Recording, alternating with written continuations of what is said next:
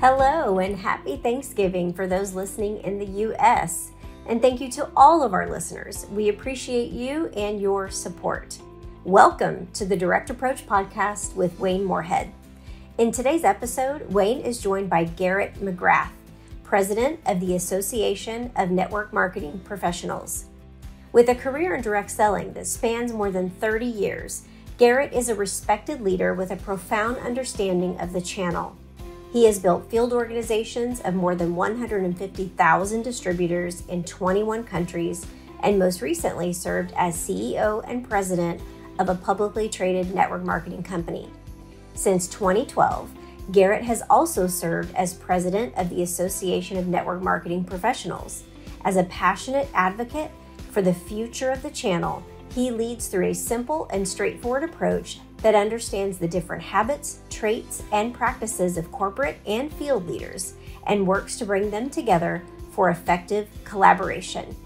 In this episode of Direct Approach, Garrett talks about the 3 types of people in network marketing and how companies can appeal to each. Then Wayne and Garrett talk about everything from collaborating with field leaders, creating bespoke onboarding experiences, customer community groups, and how to plug into what's working in social media right now. Finally, he shares why he believes the next 10 years can be the best decade for direct selling. Before we begin, we invite you to save the dates for the annual DSN Global Celebration, known as the Oscars of Direct Selling, and DSU events taking place Tuesday, April 18th through Thursday, April 20th, 2023, at the Omni Frisco Hotel in Frisco, Texas. You'll hear from some of the brightest leaders and experts in the channel to help you grow your organizations and your business. Before we begin, DSN is honored to be supported by industry suppliers that partner with companies across the channel to help enhance, streamline, and grow their businesses. This episode's sponsors are Nexio and InfoTrax. Nexio was purpose-built to solve the payment problems direct sellers face. Their unified platform simplifies the complexity of the payments industry and helps you design forward-thinking strategies. Nexio empowers you to take control of commerce strategy, orchestrate payouts to distributors, optimize your transactions to grow your revenue, and maintain the flexibility to overcome obstacles in the ever-changing world of payments. Learn more at nex.io. That is nex.io. And when rapid growth or international expansion place demands on your business your systems aren't prepared to handle, success itself can be a potential cause of failure. As you grow, your system's requirements change, and nothing is worse than being hard-coded into a corner. The InfoTrax platform was built with growth in mind, allowing the freedom to adjust your system at any time to align with your current business needs. Learn more at infotraxsys.com. That is infotraxsys.com. And now, please help me welcome your host, Wayne Moorehead, and today's guest, Garrett McGrath, President of the Association of Network Marketing Professionals. Hey, everyone, and welcome to another episode of DSN's Direct Approach podcast. I am your host, Wayne Moorehead, and I'm very excited to be speaking today with someone who has 30 years in the direct selling industry. He has led a field organization of more than 150,000 distributors across 21 countries. He has served as CEO and president of a publicly traded network marketing company, and for the past 10 years has served as president of the Association of Network Marketing Professionals, none other than Mr. Garrett McGrath. Garrett, welcome to the Direct Approach. Well, I want to say this, Wayne, and I know it's sort of, you're used to people saying, I love you, appreciate you, I'm on your podcast, thank you for inviting me. But I'm one of those people who truly, with my wife, Sylvia, I probably watch all the podcasts. And I really love, because I believe this, I also love your background. The fact that you have a D2C, direct-to-consumer background, you have a deep knowledge of digital, you understand technology. Your brother and you geek out on network marketing. I mean that in a positive way. I mean, I love reading marketing books, and I love the fact that you love the cutting edge, and you're not afraid to talk about what is that progressive integration of what's going on in digital, social, direct-to-consumer, together with direct sales, affiliate marketing, network marketing, make that handshake a progressive new opportunity. And I believe that's what the future looks like. So I'm very excited about the conversation. I really love the DSU that we just came back from a couple of weeks ago. But you do a great job, and we're a fan, and both my wife and I watch it every time it comes out, anytime you write something. And I also, the DSU, the direct selling news, I love that as well when it comes out. So I'm a fan. I think there's no one of us is smarter than all of us. And that's what I love about what you guys all do here. So thank you very much for the kind introduction. Thank you. And that was just beautifully put. Definitely, we're much better and can, go a lot further when we put all of our heads together. But yeah, it has been incredible. And again, as you mentioned, I do geek out on direct selling. I geek out on marketing and branding and advertising. And people had the chance at DSU to meet my brother, which was a cool experience for me, for both of us to be there. Obviously, some genetic similarities. The gene pool in the Moorehead family doesn't run super deep. So we definitely look and sound quite a bit alike. But yeah, we absolutely geek out on this stuff. And that's why it's so fun for me.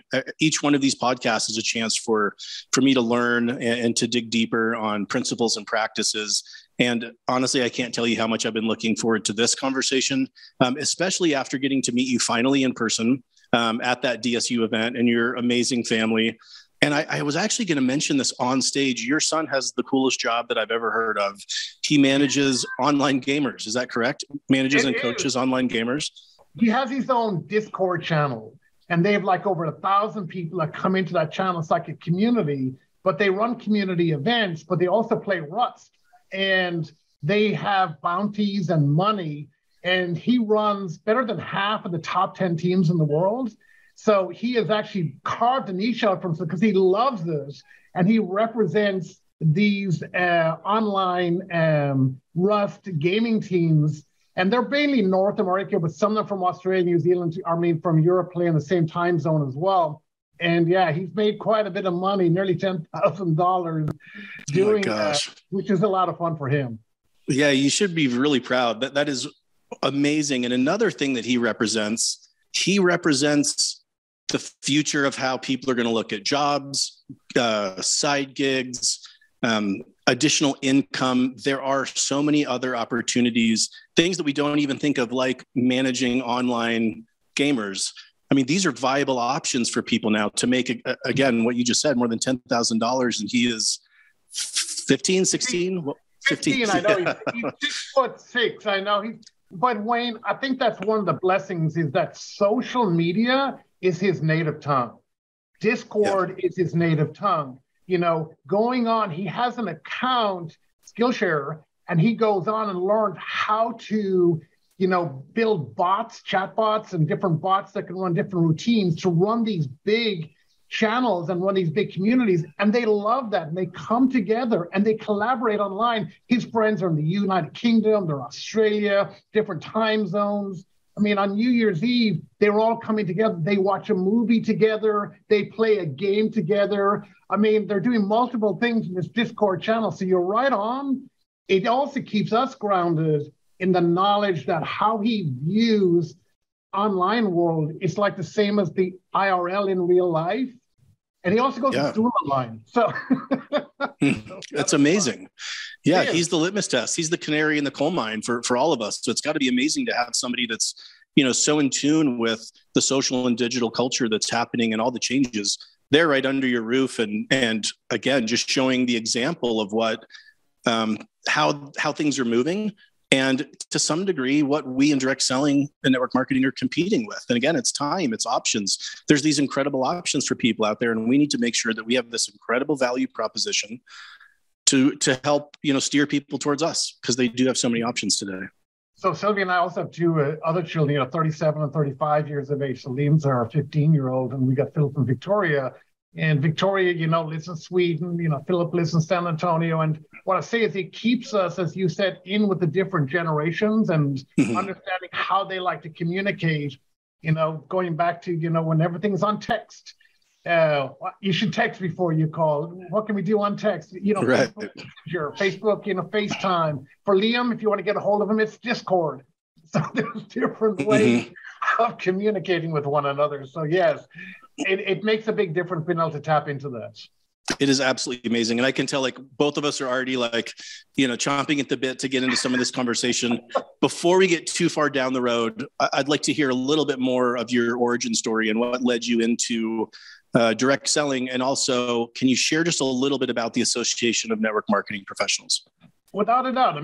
So I studied international marketing and foreign trade in Germany and in Ireland. And I grew up in a very entrepreneurial background. My dad had over 50 engineers and architects and associated professional people that worked in the firm with them in Galway in the west of Ireland. When I was born, it was about 28,000 people. And, it's grown from there. So I grew up in an entrepreneurial background. I knew I've got dyslexia, I've got dysgraphia, I've got ADD, I got ADHD, I've got, obsessive compulsive behavior, so is my youngest son. So I don't know if I was ever going to fit into the academic world, but my parents gave me the best education possible. I went to boarding school, probably wasn't excited about it at the time, the same boarding school that the president of Ireland went to. And suddenly I graduated and I could have gone anywhere. And as a blessing it was in my life, my dad knew Sir Michael Grills. Sir Michael Grills actually served on the board of a company that my dad had in the United Kingdom at the time. You may know his son better. His wife, Sir Michael Grills' wife's name is Lady Sally Grills. Their son is Bear Grills. The gentleman. Oh my gosh, absolutely. Yeah. Yes. So Man versus Wild, they introduced me to network marketing. So I'd gone to meet Sir Michael Grills and he introduced me to all these different companies and opportunities in London. And Lady Sally Grills introduced me to network marketing at Baden-Powell House, which was and it was David Hunt, James Hunt's brother, the guy, the Formula One racing car driver, who was in that organization, the same organization. That's where I started off. And I remember I saw PM, which is plenty of money, and PT, plenty of time to enjoy it. And that grabbed my attention because I'd seen people that make plenty of money, but I'd not seen the part of the equation where you've got plenty of time to enjoy it. Because I went to boarding school with a lot of CEO sons whose parents were very successful, but they maybe didn't have as much time in their lives. And that was an equation going, oh my gosh, if that's possible, I'm in. And I'll tell you, I literally sat in the front row because that Lady Sally Grills had me sit on the front row. And they said this way, and I still remember, they said, if you're average and you build a business spare time, you can be financially independent in 3 to 5 years. They said, if you do it part-time, you can do it in 2 to 3 years. And if you do it full-time, you can probably be financially independent in 1 to 2 years. And I remember thinking to myself, first of all, Sally, we're going to be rich. And she looked at me, what are you saying? I said, first of all, I'm not average. I remember looking at it. So, I've never knew this existed. I said, I'm not going to do it spare time. I'm not going to do it part-time. I'm not even going to do it full-time. I'm going to do it all the time. It may take me 6 months to a year. And I say that to you for a reason, because I never forgot that. And then 2.5 years later, I was going broke enthusiastically. I say that there's an important lesson here because what I didn't know was how to do it, but I did see the potential because my dad said something to me at the time, and actually Jeff Olson repeated it as well at another time, which is, if there are people making 10 times the amount of money that you want to make in an industry or profession, then there's no one that's 10 times better than you. The potential in that, if you get good or when you get good, because nobody's 10 times as good as you, you can get better. And what I needed to learn was not only how to retail the product, but how to gain average to the leverage of building a team. In other words, going from the retail to like that affiliate model, we talk about the first level of leverage to team building leverage, which is, it's not what you can do that's important, it's what you can do and duplicate. And everything rises and falls with leadership. I had to learn how to lead into network marketing. And I had to learn some things. You'll only raise your life up to the height of your lowest limiting belief. So I went on a journey and, I've learned from a lot of great leaders. I actually met Stuart Johnson in London in the Novotel Hotel in Hammersmith with Jeff Olson. It was with Quorum, and that was about 30 years ago. So that's how far back it goes. It's been an incredible journey. I've had the opportunity to build in Europe, I built in Asia, I built in North America, and I built old school. I've drank coffee in living rooms in a lot of those places. That's awesome. What an incredible intro to network marketing. And I think a common theme in speaking to so many network marketing and direct selling leaders such as yourself and others, how these key people came into their lives early on in their lives and in their career. I mean, the fact that you met Stuart and Jeff and Lady Grills, I mean, is just incredible to me that they helped set you on a path. And, you know, so many of these people are still in our lives and still influencing us, 30 years later. Like, unfortunately, Sir Michael Grills has passed away, and he was an MP. I also got to eat in the House of Parliament. He taught me how to tie my very first Windsor knot as a tie. Remember that? Hanging out with Bear Grylls, Lady Sally Grills. I mean, they were really incredible. And one of the important lessons that I learned was you need to learn how to make enough money your 1 month to be in business the next month. Because I went full time. I'm not saying you should do that, so please don't hear that. But I went full-time day one, and my dad's an old school entrepreneur. And he basically said, Garrett, you've got to learn how to make enough money this month for you to have enough money to have the privilege of being an entrepreneur in business next month. And that was how I learned how to retail the product. And I learned and there were some great people that came into my life. And I'm very, very grateful for the mentorship and the people that I met along the way. I guess I was open to it, but also feel very blessed because personal growth is a big part of success within network marketing. I've heard other CEOs say, they quote John C. Maxwell, and he says, when you stop learning, you need to stop leading. And I have blessed to be. That's a great point.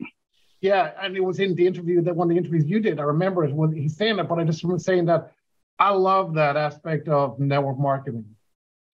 And I don't want to shy away from the ANP, the Association of Network Marketing Professionals. Let me just quickly in 1 minute. Yeah, please. I got, first of all, invited onto the board of that association and then became president of the association over 10 years ago. And really the concept is no one of us is smarter than all of us. And it's a grassroots organization, but there are three major stakeholders that I feel needed to be represented in one organization. The Direct Selling Association does a great job of representing the CEOs, the executives, the corporate owners, the founders.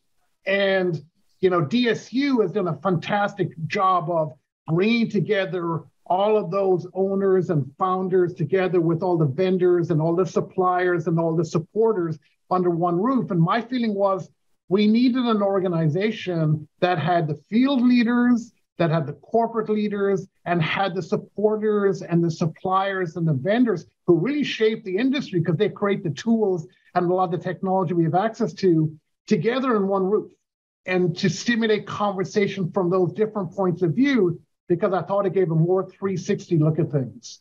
And that's really why it's there. It's a grassroots organization. And we have over 50, 60, 70, 80 speakers one year at our conference speak in this TED Talk style. We've been doing it for 10 years, 17, 18 minutes. So that's it. And then we've also got events that are on a monthly basis online as well. That's really cool. Thank you for sharing about the organization. And I think you're absolutely right. Our potential, those three stakeholder groups, our potential, our future success is inextricably connected. And so we all need each other. We're all different kind of pillars in the same house. And so I think it's really interesting that you bring all those groups together. That's really powerful. And I want to say, big shout out to Stuart Johnson for being so generous, because he's on the board of the Association of Network Marketing Professionals. And I feel like that him, being on the board has elevated our board as well, because Stuart is probably one of the most networked people, out there. I want to say. Yeah, I can vouch for that too. It's amazing. Yeah. It's absolutely amazing. The channel, you and I know that, when you speak with Stuart, and he's the reason I've had the opportunity to speak 3 times at DSU, twice online and once in person. And I don't want to take that for granted, because he shares the same belief that we should all be together and tap into the intellectual capital that does exist within the room, and how do we elevate the entire, channel. So I'm very excited about that. And I'm excited about it. Yeah, I am as well. Stuart is amazing at bringing us all together and helping kind of raise all of the ships. It's something I'm very grateful for him as well. So jumping back, we were able to see each other a couple of weeks ago. I finally had the chance to meet you. I'd seen your video speeches, had never had a chance to really meet you in person. I did at DSU. It was amazing. We had kind of a conversation that night after one of the workshops where we started geeking out. We've had a conversation on the phone where we've kind of started geeking out, and it's amazing. I can tell that we kind of really helped kind of push each other a little bit in a really interesting way. And so that's why I have been so excited about this. But in that conversation, I was kind of mentioning and observing how so many of the presentations and the discussions had centered around the changing direct selling landscape and what are some of the dynamics and elements that are changing. And you said something, and I'm going to paraphrase and probably get it slightly wrong, but I've reflected on it several times since that conversation, because for me, it was really profound. You said something to the effect of, the things in direct selling aren't changing. It has changed. Yeah. I mean, really definitively, it has changed. And so I think even looking at it through that lens kind of changes how we approach and discuss that. We have been kind of sharing, and I'm guilty of this as well on this podcast, talking about some of these things that are kind of coming down the pike a little bit that eventually we will, end up meeting. But a lot of this has really already happened, and we're probably just becoming aware and more cognizant of what some of these changes are. So I'd love, with your perspective, with, being on, as president of the organization that you are, your perspective is really unique and incredible. So I'd love to dig in and get your take on what some of these changes are, some of these things that you're seeing, and where a lot of this opportunity lies. So I'd like to start out with even like all the way upstream at really how we defined direct selling. One of the things that became very apparent at DSU and that we've noticed is kind of this blending of different channels, how CPG and D2C brands are starting to build multi-tiered commission structures. They have affiliate programs, they have influencer programs, they have referral programs.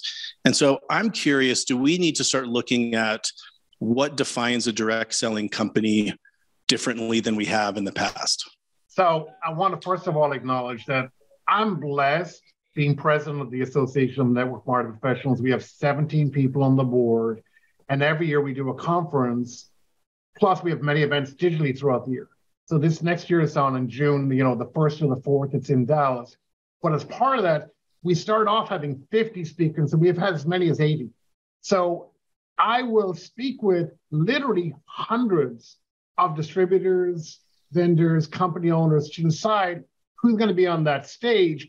So we have a really good blend and cross section of people, not the same people all the time, because there's new perspectives. Who are the right? You want the Hall of Famers and the All-Stars, and then you want the rising stars. And I say that for a reason, because it keeps me. I believe the meek shall inherit the earth.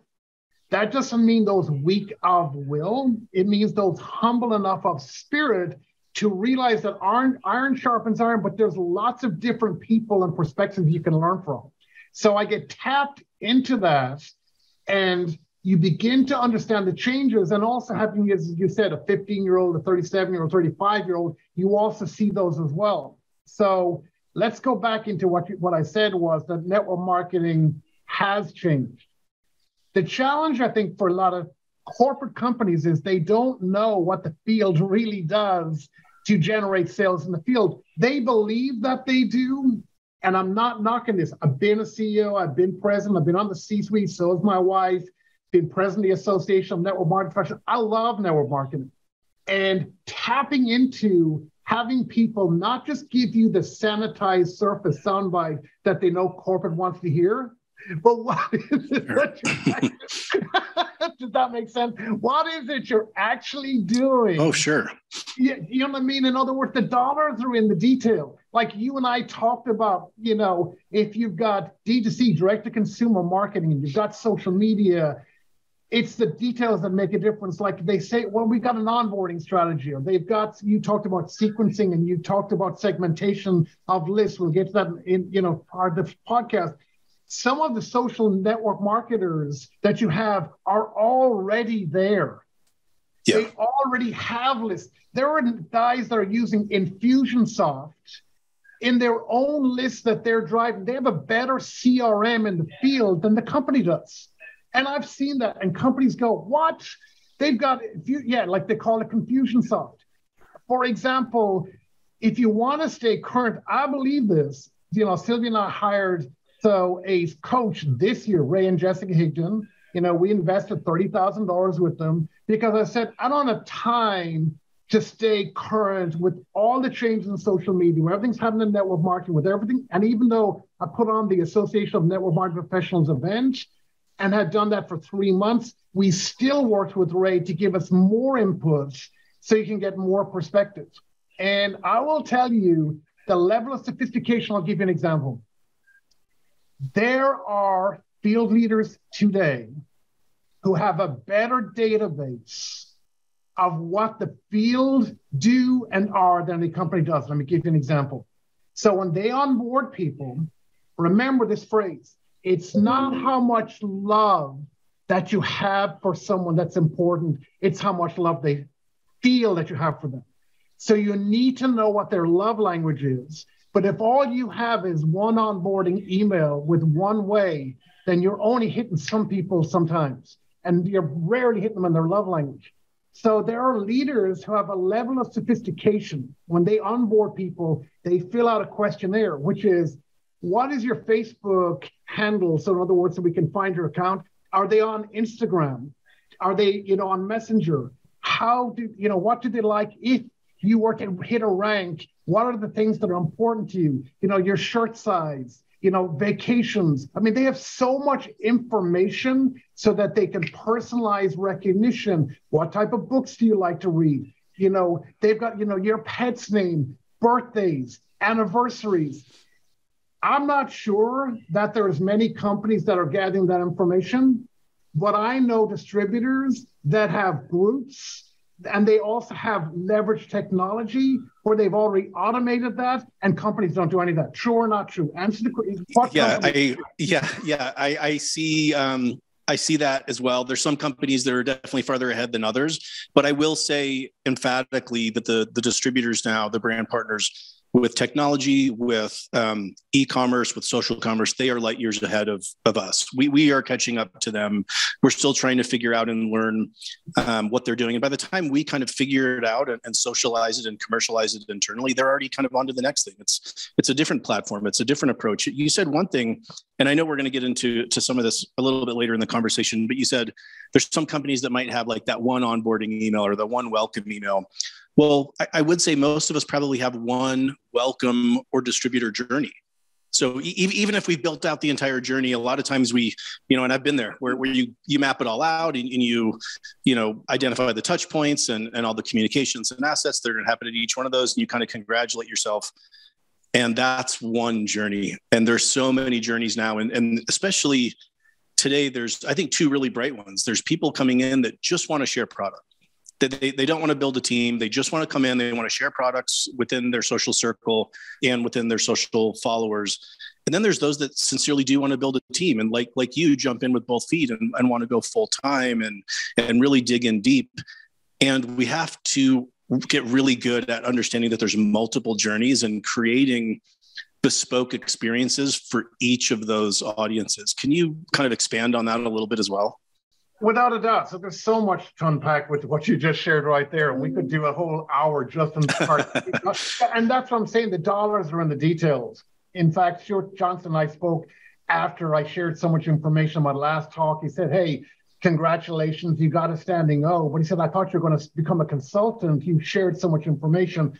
I want to give some value. So let me just unpack some of the things.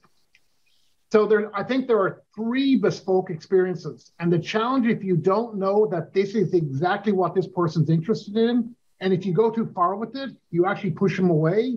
Yep. You need to understand that some communications are not helping you. So if it's not necessary to say it, it's necessary not to say it. Listen to what I just said. If it's not necessary to say it, it's necessary not to say it. And that is something that D2C really understands, which is what does your person want to hear that's in alignment with why they're actually there for the onboarding journey.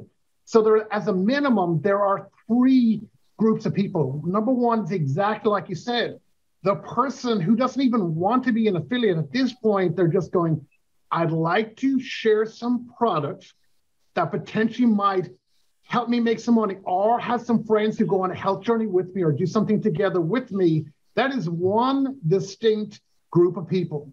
So how do you improve their experience? And I love what Magnus and some of the other speakers spoke about.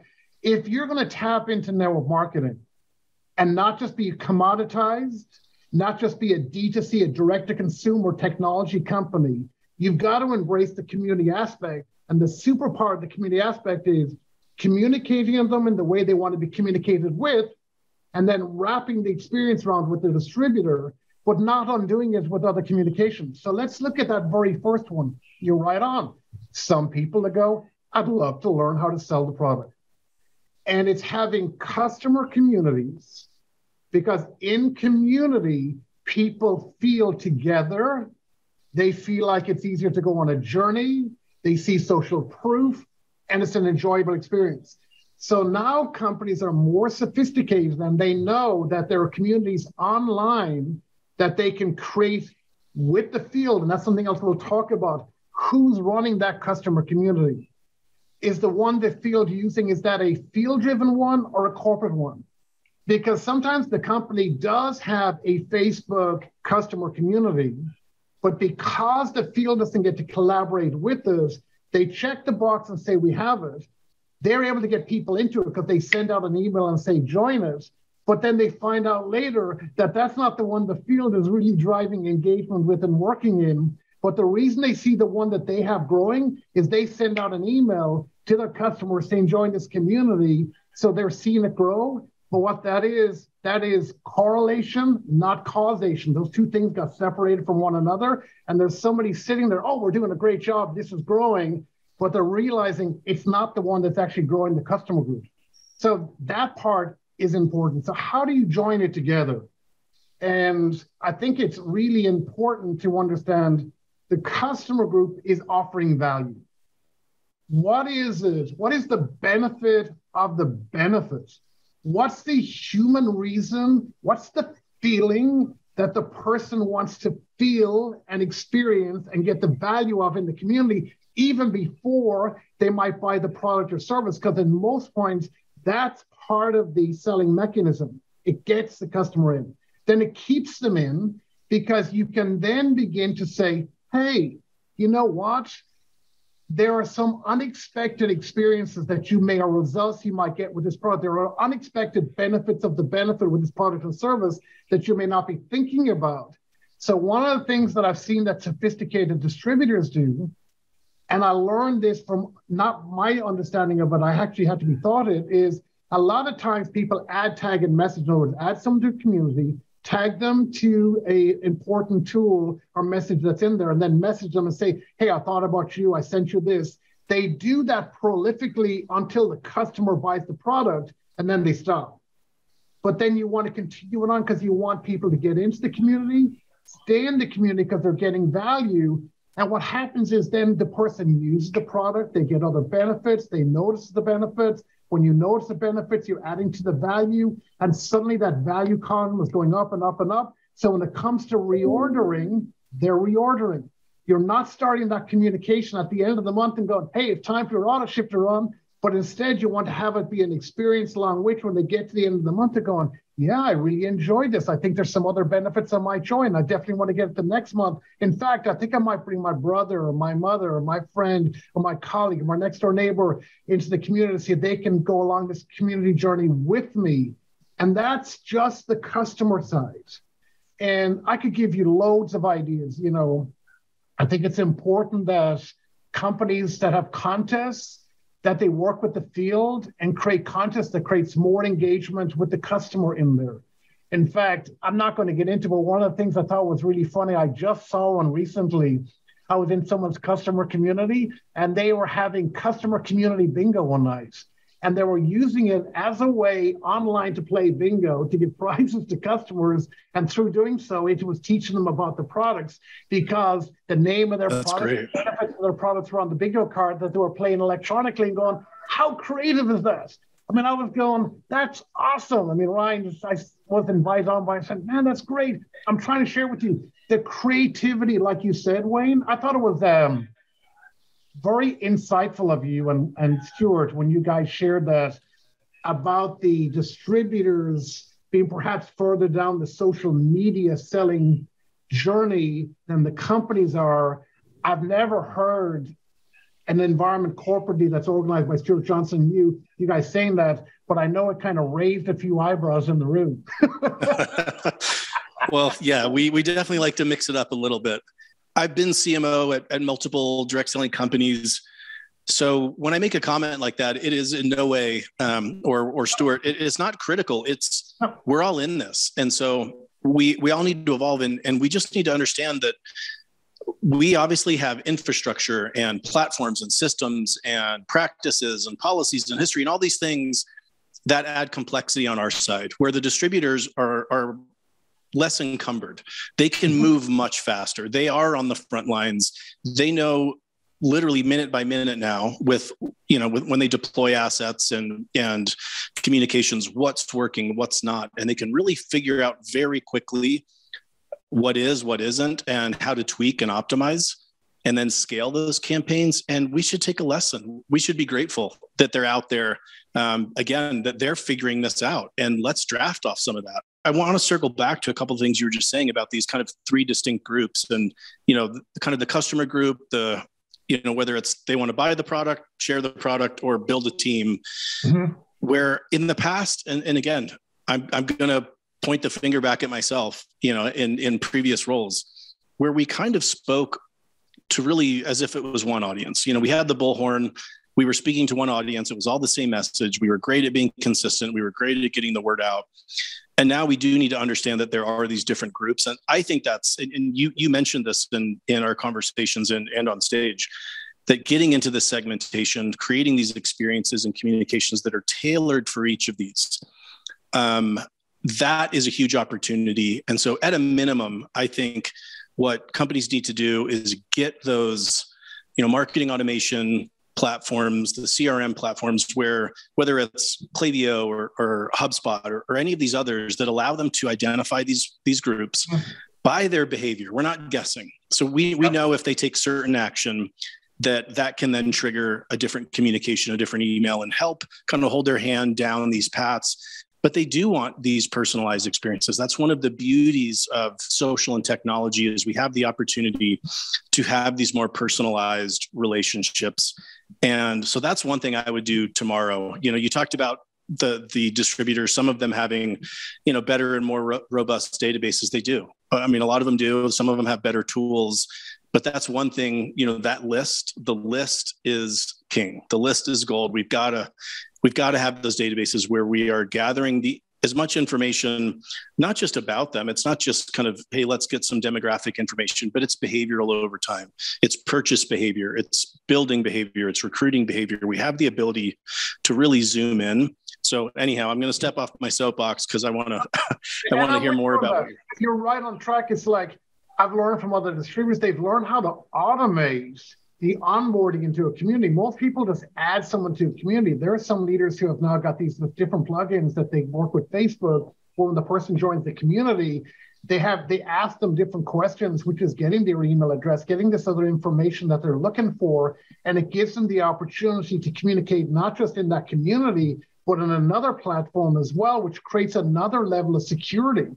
And I do believe that at DSU, I got so much notes. There's so much learning out there. There's so much great information shared. As I said in my talk, it's not a critique and it's not a love letter. I'm not trying to say anything critical. I'm trying to say there's opportunities to learn, and you can be both compliant and compelling, because sometimes the field also needs the working together with corporate so that some things, just get shaped or shared in a different way. Like, let me give you another example. Like, customer stories can help someone repurchase the next month. Because if you have stories, if you run a competition, which is unexpected benefits from your product or service, and you have the field and the customers send those in, ideally customers share them, and then corporate turns them into very short video snippets. I'm talking like sometimes 20 seconds, 30 seconds, but very quick, but not feeling like marketing. It just feels like it was shot on the phone, because that's very clear what that is. Now it's compelling. They know what shouldn't be, what in there that moves them, but it's also compliant. Imagine if got more of those being deployed, and people, when they come up, customers come in there, distributors learn, hey, tag them in this little video, tag them with that little video. You say, when I saw this video, I thought of you. Simple campaign, different ideas that you can do. And that's what I'm talking about, is us learning together, like the unboxing video, like giving the field ways to create really interesting, unboxing videos. And I love the way it was shared, but not giving the game away, where it's an unboxing video that doesn't give you all the information, but it's a conversation starter. And understanding how to do that and giving tools to the field, that's what I mean by collaboration, all doing it together. I think there's another level of growth. And I know you put that down there a lot, collaboration, how important it is working together. I believe in that. Absolutely. They are amazing resources, not only for learning, but as you mentioned, unboxing videos for content. A little bit of kind of a corollary here. In my D2C life, one of our most successful converting videos or ad assets was a customer's unboxing video that we reached out to them and said, hey, can we use this from a corporate perspective? And we put ad dollars behind it. And it was something that they had made in literally a couple minutes on their iPhone. And it was one of our absolutely best performing assets that we had. So our members, our distributors are incredible resources for this type of content. And I think, as I mentioned there at DSU, 10 years ago in a prior life, I would have said, no, that's not going to reflect great on the brand, and it's got to come from corporate, and it needs to have this tone and consistent. And now it's like, man, let's just get great content, from wherever it comes, whether it comes from corporate, from customers, from the field. And so there is that, I think, opportunity to collaborate more than we ever have, and to share and support one another more than we ever have. I wrote down the line that you shared. I'll always attribute, it was so brilliant. You said the previous way. And I don't like the word old school. I always like to say I'm schooled in the old ways. I'm just not stuck in them. The challenge with old school, it's got sort of an emotional attachment to it. But previously what we might have done, like you said, was command and control, top-down leadership. And you said, we need to engage and empower. And I love the way you put that together, because that really is what the future looks like. And again, it needs to be the best marketing doesn't feel like marketing. In other words, right. Future is not a presentation, it's a conversation. The future is authenticity.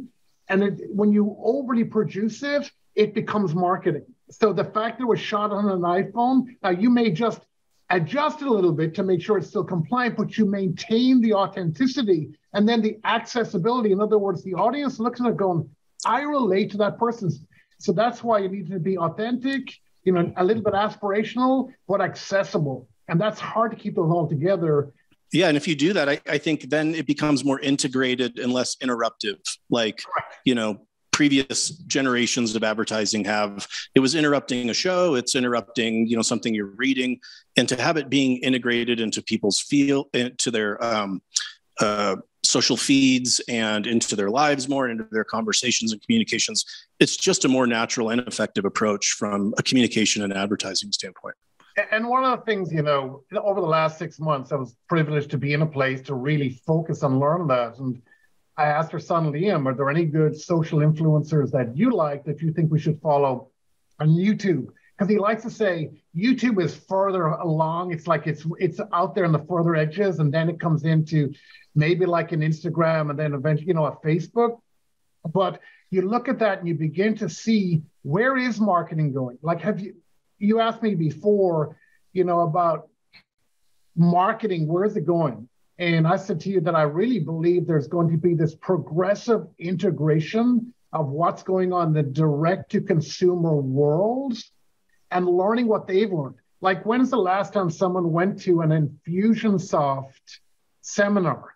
Because, and I'm not saying, I'm just picking that one out because it's the, sure. Russell Brunson's, seminars and learning from the ClickFunnels. I'm not saying you need to go in that direction, but looking at what it is that they're learning and sharing. Have you gone to an influencer conference? Have you gone to a social media conference? I mean, these things, my son brought us to, I remember Minecraft was a thing. We went to Minecraft conferences. he wants to go to next year. He's got this conference he wants to go to.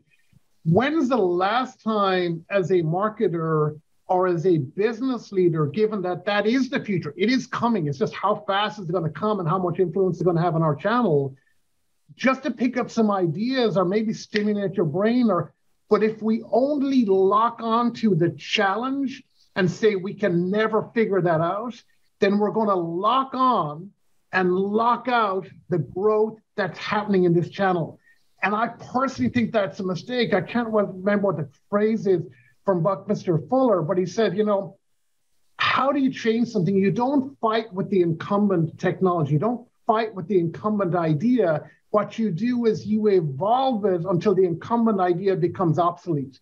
The challenge for us is we're not looking at marketing as it's changing, because we live in an as compared to world. You said this when you and I were talking. You're not going to stop the evolution of this world.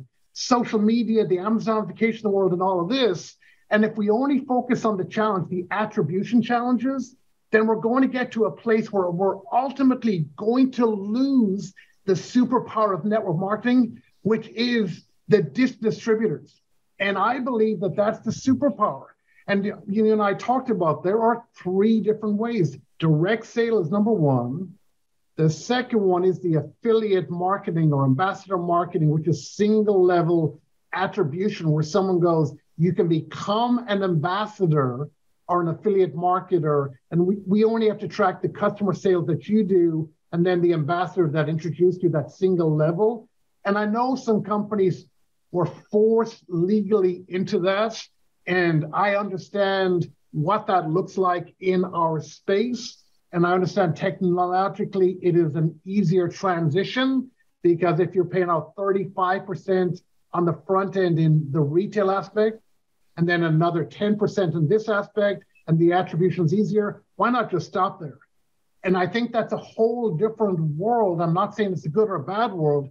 I'm just saying it's not this world where it is tapping into the distributor world. And that's the one that I believe in. I believe the companies that are going to succeed, without mentioning names, there were some CEOs that I love that said, you got to figure out how to tap into that piece of it, still do conferences, still do recognition, still do, the leverage leadership growth model. And how do we make all of that work in this new model? I think that's the challenge. I think that's the companies like Exego and other technology companies are going to have to step up to. So I think the conversations are changing back to what you said, bespoke technology. I understand it's challenging. I understand that there are expenses. I understand it's complex, but I also understand the ones that figure it out are the ones that are going to win. It's definitely and not or. So right. I think we have to make sure we're adopting that mindset. We're not saying to abandon anything. We're continuing to leverage our greatest asset and differentiator, which is our members, our distributors, our brand ambassadors. Mm-hmm. It's helping, it's working with them, it's amplifying. I think when people hear the talk of digital marketing or, and how D2C might do things, they might say, well, that doesn't work for us. We can't go out and prospect. We can't. Fine. Let's put that argument aside just for a moment. You can deploy marketing automation. You can deploy paid social. You can deploy so many of these other things to your existing list. So those that are in your distributors' organizations to drive greater sales, to increase the average order value, to increase the basket size, the lifetime value, all of these things without ever going too far upstream. We can stay right here for a little while, for probably even a long while, and get really good at helping to drive additional sales for our distributors within their organizations with some of these tactics, with some of these tools, and without ever having to have that other conversation.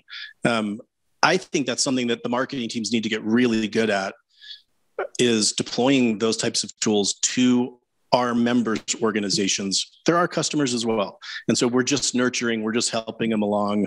We're just collaborating and partnering, again, to drive additional sales for them. And I don't think any distributor would argue saying, I don't like that you helped grow my business, or, got this person to buy 30% more this month than they had the last 6 months.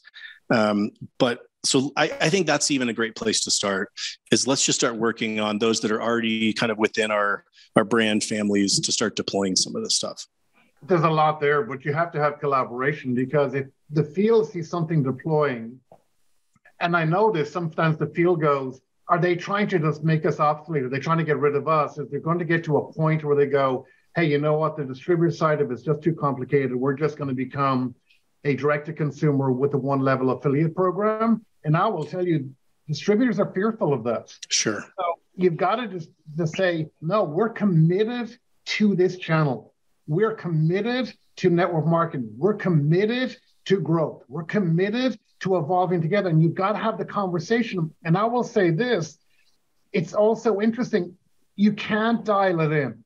I love network marketing. I've talked to lots of CEOs, but it was interesting to me that some CEOs, I mean, I'm just telling you, I took them off the list when they did this. So I said, does anyone in the field have your cell phone number? To which a lot of them go, no. Are you in any group chats online or, on Telegram or something with your top field leaders, like your circle of champions? They go, no. Do you have any social media presence at all? Like if I look at where's your social media presence that you lead or I don't have one. Does anyone on your corporate team have any social media presence? No. And I know you're thinking, are there really companies today that don't do that? And there are, because I get it. It feels like, well, then there are no boundaries. I don't have a personal life. There are ways, a more sophisticated way to look at things and go, you can have your personal life, you can have your boundaries, but also we've got to have a way to people to feel communicated with. Remember what I said, it's not how much love and appreciation you have for your field, it's how much love and appreciation do you feel like you have for them. And the field leaders, even though they may never use it, the fact that they have access to this information, you go, oh, I'll never get anything done. But also, you got to ask yourself the question, how connected do they feel with you? Some of the newer companies or some of the companies that you talk to that are doing 200 and 300 million a year, their CEO said, I do have my cell phone number. I receive texts on my birthday. I send texts out. I know you're smiling because you're remembering who they are. I am in a Telegram group with some of my top leaders. We do have Facebook Messenger chats that go from our corporate team with some of our field leaders because we want to have that instantaneous feedback and access to information. And it did take us a while to figure out how to do it. And there are people who abuse it and you have to take them out of it. And there's no one size fits all, but living it by absolute and not doing any of it, I just believe no one of us is smarter than all of us. And if the rest of the world is collaborating and communicating at hyper levels, we'll become irrelevant because we're no longer part of the communication. And people just don't feel like we love them, appreciate them, because they don't feel like we're communicating with them. Last thing I'll say is this. Too often, an industry, company gets run by what's not said rather than what is said. In other words, by conversations that are not happening rather than conversations that are happening. And it's how much conversation is really happening with your field leaders. Because if it's not, they're not feeling appreciated. They're not feeling recognized. They're not feeling like they're part of it. And I think you want them to feel like that. And I know I think one of your CEOs said, who do you listen to? A way to do this is, let's say you look at a category like customer gathering, customer reordering. In other words, what person or people have got the highest reorder rate month 2, month 3, and month 4? You could create recognition because you should have at least got access to that data. Who are the top 10 in their customers reorder 2nd, 3rd, and 4th month? What if you put them together, learned how they're doing it, and then deploy it out into your organization? And those would be the people that you would put out speaking at your next convention. What if you had your core rank? In other words, core rank growth. And you looked at this is the rank, and this is the growth. And you look at these are the top 10, you collaborate with them, work on a training, figure out ways to get that out into other organizations. There's so much that you can do. I'm not with my wife looking forward to the next 10 years in network marketing. I'm not looking forward to them. I'm looking forward to the next 10 best years. I want my next 10 years, I want network marketing to be to their best 10 years. I believe that we can do that with every fiber of my being. And I talked about that 1% improvement. I believe that with every fiber of my being. And I know there are corporate people on here who are feeling like, man, I'm not seeing it. And I believe that every company owner that's on here, CEO and executive team, I believe they've already got the talent corporately and in the field. They already have that talent. I believe the technology already exists. I believe it's not about the one thing. It's no one thing. It's and. And I really believe in the 1%. I want you to take a second, if you can. Would you mind talking about the 3 C's and the power of the 1% gains? So you referenced them. They're really important. They're kind of a huge impact in your organization. Can you touch on the 3 C's really quickly? Yeah, without a doubt. So this didn't come from out of nowhere. At 6 months making a decision, one of those people that helped me was Stuart Johnson. I want to say thank you to him. There were lots of CEOs that reached out to me, and I didn't know what my wife and I wanted to do. Did we want to start our own company? Would people reach out to us to do that? Did I want to be back in the C-suite of other great companies? And I want to thank all of them that reached out and made those offers, or do I want to go back in the field? So looking at it, I wanted to be clear and intentional. What did I feel is making the big difference? The first one is customer reorder rate. And the reason the reorder is so important, that in the gig economy, I believe we should be growing like crazy in an economy where more people, there's a greater talent pool of people looking for additional income today, particularly when it's fueled by inflation. But the challenge is we're not the only gig in town, literally. The gig economy is another option that's available to people. So we need to simplify how people can make money. And the difference with network marketing is when you when you sell a product to someone in network marketing, you made that sale. But when they repurchase, you can be paid that money again. And when they repurchase again, so there's no such thing really as residual income. There are repeat purchases, which create repeat income. But that front end money is so important because that's where most people are coming on board. That's how they're beginning to say, do I have any entrepreneurial bone in my body and I'd like to do something? And when they get their first customer, I said, when you forget where you've come from, you're on your way back. I remember the anxiety of trying to get my first customer, my first group of customers, and all of that. But the important piece of it is what happens to someone's confidence when the second month that customer does not reorder, or that group of customers don't reorder? Do you think your confidence goes up or goes down? It goes down. So we should do everything we can to support that reorder, because I believe when we're successful there, when we create more success there, you can create more growth. The second one is community. And this is an important one.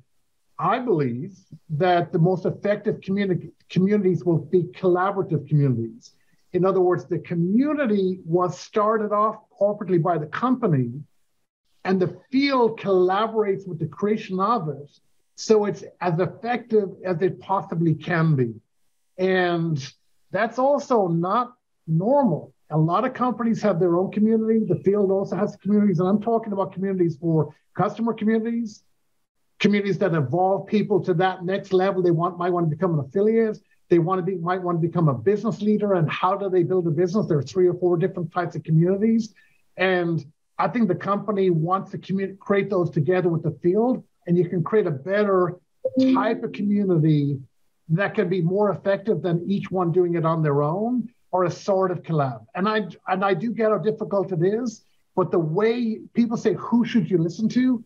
Listen to the people who are really producing in the areas that you want to see growth in. Look for your outliers. Be careful. Don't let the exception become the distraction. Because remember, it's not just what you can do in network marketing, it's what you can do and duplicate. As long as you've got people coming together that understand that, you'll be amazed what you can create in your community. Then the next C is compensation. And I do believe this is changing. So I will say that Glenn Sanford, I love the way he shared and said, Companies are going to have to reorganize and think about how they think of SG&A, how they organize their companies and the overhead and their C-suite expenses and all of that, which I know there was a lot of people in the audience. He was talking about digital, that they don't have a big headquarters. He was talking about you got to become more digitally savvy. You got to figure out a way to get more productivity by having, I believe this, you're going to have a C-suite's going to get younger, not older. I think it's going to change because you're going to get access to people who will come from the D2C world, come from the social world, who have got deep technology backgrounds. Social media is their first language, not their second. That's something that's really important. So you got to keep it simple. That's really, really important. It's got to be simple, but it's also got to be in the community. It's got to be competitive. You're about to enter a really exciting chapter for you and your wife. So what about these changes that you're seeing, the shift in the landscape, this combining and blending, what excites you most about the future for direct selling in this next chapter for you? So I am, truthfully excited, but it's based upon the facts as I see it. I literally see the next 10 years. I feel very blessed to be partnering with a company where I'm not the CEO, I'm not the president, I'm not in the C-suite, I'm going to go in the field. But I have a special advisor role with the CEO and the COO and founders that are willing to collaborate on a partnership level with Sylvia and I and with the field. So I'm very excited what can be created there. So I believe our whole channel can win on the gig economy piece. I really believe we can, because we can make our compensation as competitive as the gig economy. I believe that financially, but we've got two other pieces. We can make it simple, add tag message. We really can make it simple, but we will pay you a repeat income, because in the gig economy, for the most part, those guys that make a sale, they get paid one time. When that customer buys a second time, they don't get paid again. You can make that repeat purchase, and then you're not on your own. You're not getting in a car and going out on your own. You get to do this community style. You get to do it friend style. You get to do it with other people. I believe we actually have the winning formula on the front end. I believe that with every fiber of my being, we have that, and I believe that. I believe on the next part, the affiliate piece, we also have that as well, because we can do it in the community. Again, we can keep it simple, and we can keep it family style. We can have people going, friends do what friends do. We just need to make it fun. We can't make it this onerous. That's another part of it, keeping it fun, keeping it light, really making it happen, and then having the leverage side of it. I really see that together we can create the type of successes that people are looking for, but I just mean it's going to be a lot of fun. I really feel that together, and I mean this, field leaders, corporate leaders, suppliers, vendors, thought leadership, coaches, coming together, no one of us is smarter than all of us. Our competition is not one another. It's Amazon. Our competition is the gig economy. Our competition is technology. Our competition is realizing the world's not changing. It has changed, and it continues to change. And I love the brave way you described, because I believe it, that in some aspect, the field is ahead of corporate. But in other aspects, the field also needs to be clear about what does it take to run a successful company as well. You can't just do something like that. You can be nimble, you can be in chats, but you got to have boundaries. It's learning how do we work together, and I feel that that's the new future, and I feel that's what's going to happen. I believe that network marketing is a lot of people who do a few simple things consistently over time that works. So what does that translate into real people's lives? I believe that normal, regular people who would love the opportunity to make some extra money can do it together with us in a way that's simple, where they can make some money, they can do it in the community, they can leverage it into a single level where they can dip their toe in the water and see, maybe I'll introduce some other people, and then eventually maybe get access to larger incomes. I believe that journey, that evolution from being a customer to being paying for your product, to making a little bit of money, to making a little more money, maybe hanging out here for a while and maybe going further with it. I truly believe that's what the world wants. They want it to be simple. They want it to be fun. They wanted it to be in a community. And I believe we can win. And if I can play any role, I want to be part of that. Thank you for being the incredible advocate for the channel that you are, and for helping us look forward and backward and find new ways to get better and better. So thank you, Garrett, so much for your time today. Thank you for tuning in. We invite you to subscribe so that you're the first to know when new episodes are available. And please save the dates for the next DSU, an in-person only event, and the annual DSN Global Celebration, April 18th through April 20th, 2023 in Frisco, Texas. Registration will open soon. Thank you for listening and supporting DSN and the Direct Approach Podcast.